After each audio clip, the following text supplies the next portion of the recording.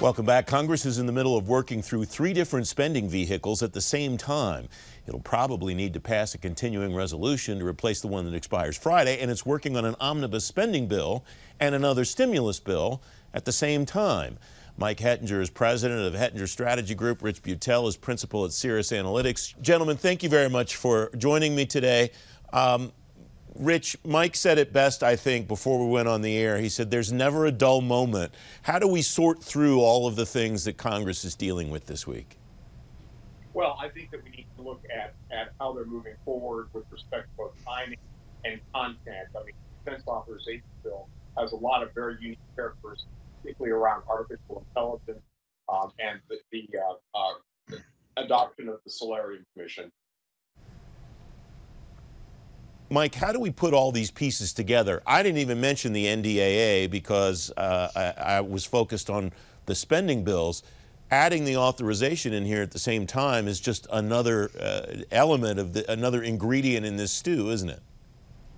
It is. I mean, I think at the end of the day, Francis, this is, what we see at the end of every year, right? And complicated a little bit now by a presidential transition, complicated by, some of the other things that are happening in town. At the end of the day, we're looking, I think, right now at a December 18th continuing resolution. I think all of us knew when they picked the December 11th date that was going to be challenging, right? Because it could be in the middle of a transition. It could be bumping up against the Christmas holiday, right? All those things are challenging. Throw in the potential for a stimulus bill, and now you've got a lot of different factors. So, we'll see how it all plays out, but hopefully they're able to resolve this stuff before the end of the year. So the December 18th date, Mike, is what you expect to see, a week-long CR to give both sides a chance to kind of patch the rest of the pieces together.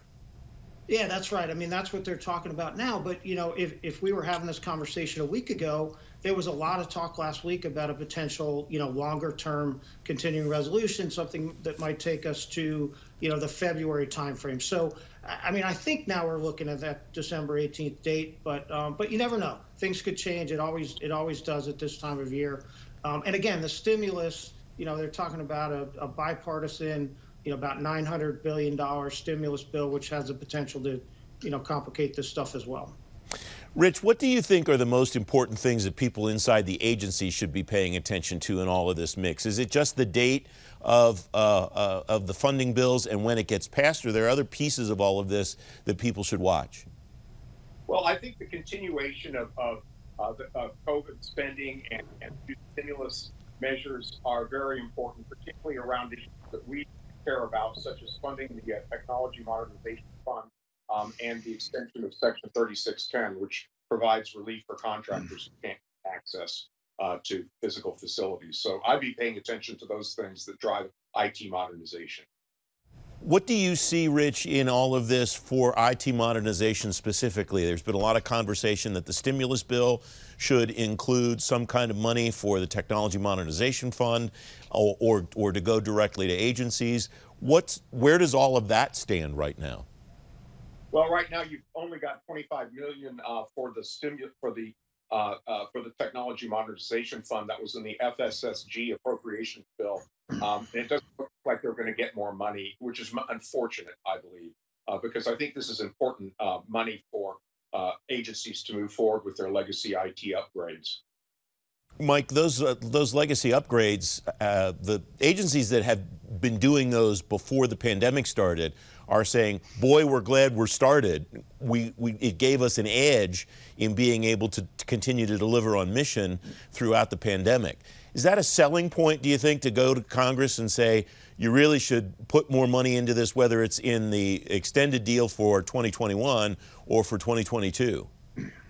Well, I think a lot of these issues are going to bleed over into 2022. I mean, I think I've always thought that, right? And I was a little surprised, and we may have talked about this before on the program, that more of the IT spending priorities that we identified in the CARES Act were not addressed in the fiscal 21 bills. But as we move from our current environment to a post-COVID IT environment, I think we're going to have to take a step back and figure out, what do we need to invest in, right? Do we need more spending on infrastructure? Do we need to make sure that employees who are working from home have commercial business grade VPN access? And, how do we incorporate security into that, zero trust, all these sorts of things that are really coming to the forefront now, because as we've talked about before, COVID's really changed the way we think about these issues.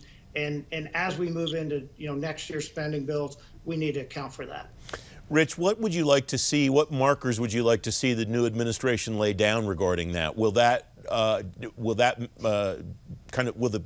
predictor of that kind of be the choices that the administration makes for IT leadership, or will there be other things that you think will be indicators of how the new administration will try to move forward?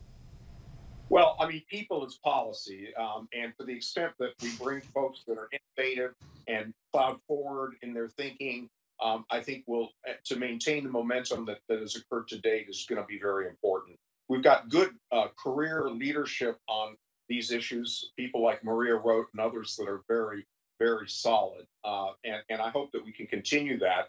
We see a lot of the former U.S. Digital Service folks coming in to this administration. And we hope that they bring people with that vision. Rich Beutel, Mike Hettinger, thanks both very much for coming on. Great to have you.